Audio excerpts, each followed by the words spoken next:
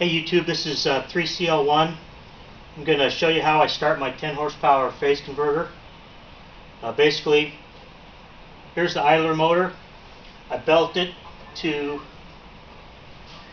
this pony motor below. It pre-spins it up to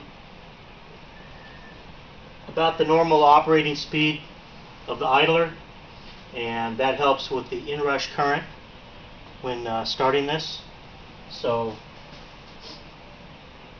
here's the pony motor starting. Then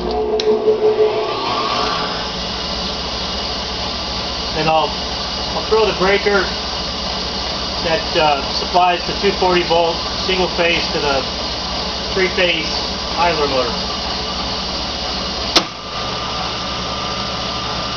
So now the idler motor is spinning on its own. I'll turn the power off to the pony motor.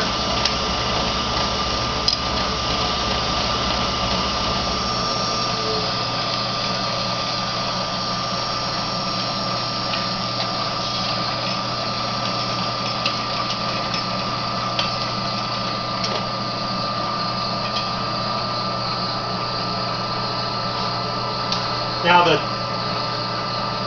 Rotary Phase Converter is running, and I can power the 3-phase air compressor in the shop or one of the grinders. Thanks.